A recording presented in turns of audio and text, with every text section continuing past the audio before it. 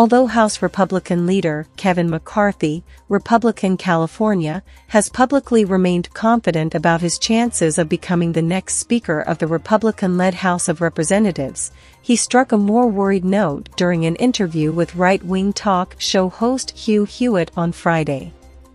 As relayed by CNN's Manu Raju, McCarthy acknowledged that he hasn't been able to persuade the 5 Republicans who have vowed to block his long-sought speakership bid to change their minds. "Well, we're still continuing to talk, but they have not moved," he said. McCarthy then outlined the serious consequences for House Republicans should they get themselves into a protracted leadership battle.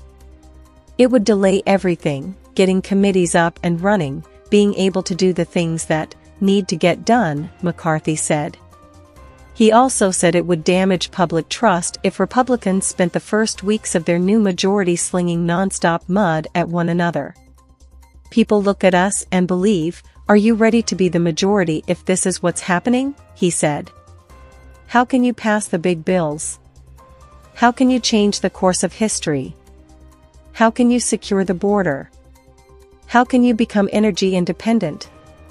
It's all in jeopardy."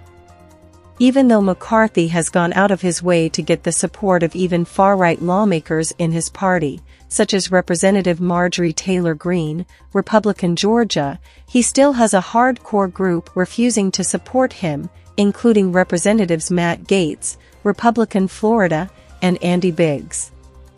Thank you for watching. Smash that like button, leave a comment if you enjoyed watching, and share the video on your social media. Please follow and subscribe to News USA Today, and hit that notification icon.